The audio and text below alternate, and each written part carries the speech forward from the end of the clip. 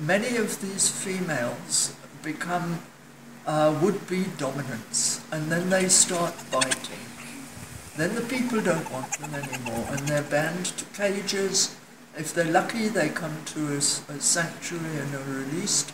Many of them are put to sleep, and it's downright cruel.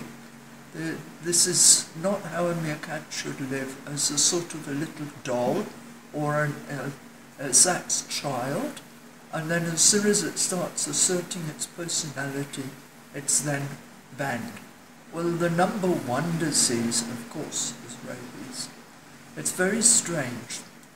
In the late 60s, there was a big rabies outbreak in the area of Bloemfontein. The answer to it at that time was eradication of all small mammals.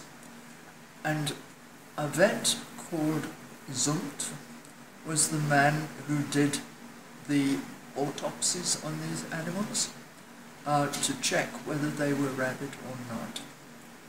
And actually I was just starting out with my mongoose research at that time, and one of the very few papers I could get hold of was on reproductive cycles in the surrogate, the meerkat, and the yellow mongoose.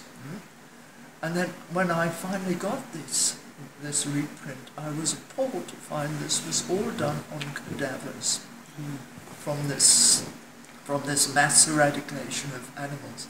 And what is interesting, the yellow mongoose has never lost the bad name of being a rabies carrier.